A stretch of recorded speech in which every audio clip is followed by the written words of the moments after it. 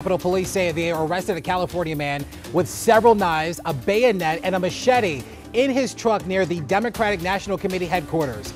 Chief Tom Manger says a Special Operation Division officer stopped 44-year-old Donald Craighead in a pickup truck last night with the swastika and other white supremacist symbols painted on. Now, according to police, Craighead said he was on patrol and began talking about white supremacist ideology and other rhetoric pertaining to white supremacy.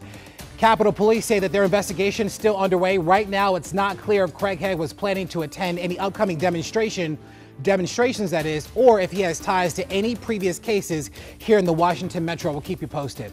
Well, the arrest comes as security is being beefed up along Capitol Hill. The chief is telling us that steps are being taken to secure the Capitol ahead of a rally in support of January 6th insurrectionists. Several large surveillance cameras were installed today. Law enforcement reinstalling fencing that stood for months after the attack on the Capitol.